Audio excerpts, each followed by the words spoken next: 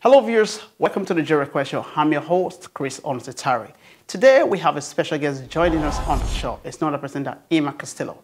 She's right here today to talk about a book written by John Perry, a young man from Congo who came to Ireland in the 1990s. It's an interesting book that you don't want to miss out of, while Emma is talking to us about it. And she's also going to be contributing into the integration system here in Ireland. And coming up later on the show is not a person that Mactida Inu. She is the CEO of Sunrise Foundation. She is going to be talking about areas of what our organization is doing in terms of diabetes, pageant competition, varieties of ways.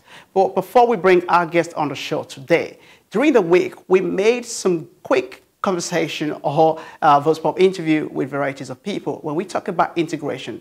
Here are some of the highlights of what people are talking about them being in Ireland, what integration does mean to them, and how important it is here in Ireland. So let's take a look at some of the highlights of what the people have to say.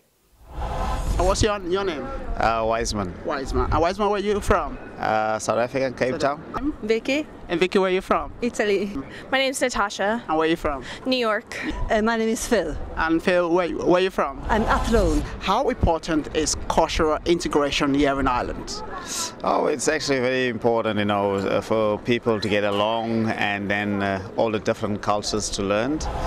There's a lot of cultures here in Ireland, many people of different from all the parts of the world. Yes. So if you don't want to integrate with other people, it's a big problem. Yes. So you have to accept, ready to accept the multiculturals.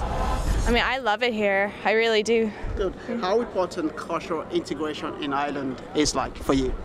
Well, to me, I find that Ireland is a lot more diverse than I thought it would be. You know, as I'm walking around the streets, I see that there are a lot of different cuisines and things like that. So to me, it just seems like there are a lot of different cultures here, which I think is really nice. So, I think it's improving all of the time. I'm of an age where, you know, I grew up in a small town and there was very little people from other cultures. So it's great for me to see in Ireland where it's so diverse now. I think we could do more to improve it. I've been in other countries as well. I think Ireland has actually come a long way. I think there's quite a fear, and I think of people of my generation and older, there certainly is a fear. Younger people see no difference.